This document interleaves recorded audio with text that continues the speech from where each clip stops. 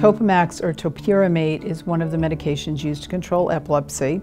Its big side effect is that it can decrease appetite. Some people think that it causes some cognitive dulling or some word-finding issues, but it hasn't been that much our experience.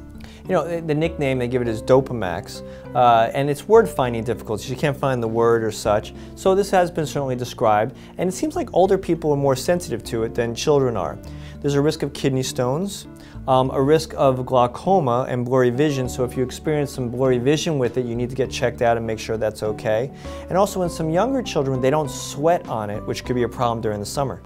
It's also used for migraines, to prevent migraines, so it's pretty commonly used. You can also get some side effects of tingling in your fingers and toes, which really is dose-related and goes away by itself.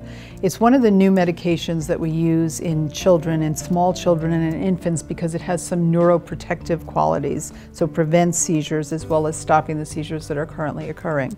So it's important if you're on this medication to describe to the people taking care of you whether you are experiencing some difficulties finding words, if you find confusion, you're losing your car keys all the time, something like that, because that could be a side effect of the medication. That as well as the numbness and tingling, and again, it's a good medication to use in neonates and newborn babies to prevent and control their seizures.